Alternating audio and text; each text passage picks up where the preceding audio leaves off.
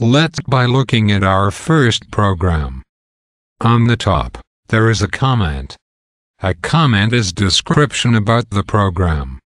A comment starts with slash followed by asterisk. The comment ends with asterisk followed by slash. You can also start a line of comment by using slash slash.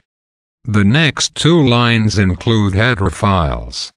A C program does not exist in isolation. Instead, a C program needs many things already defined and implemented for all C programs. Before using the predefined information from the C language, a program has to include the relevant header files. This program needs two header files, stdio.h and stdlib.h. The first one means standard input and output. The second one means standard library. stdio.h declares a commonly used function called printf. stdlib.h defines a symbol exit success. The starting point of a C program is the special function called main. This function returns an integer.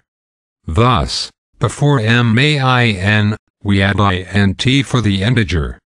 The integer's value can be exit success or exit failure. The main function needs two arguments. The first is an integer and the second is a character ***. Their names, by convention, are argc and argv. Do not change their names. Everyone uses argc and argv. I will explain these arguments in a later lecture. The first argument, argc, means the number of arguments. Here, C means count. The second argument, argv, means the values of arguments. Here, v means value. Each function in a C program must be enclosed by a pair of braces. Inside the main function, the first statement uses the printf function to print hello C. Here F means formatting. Printf allows you to format the output in several different ways. The ending /n means adding a new line at the end of the message. The main function ends with return exit success, meaning that the program has successfully done its job.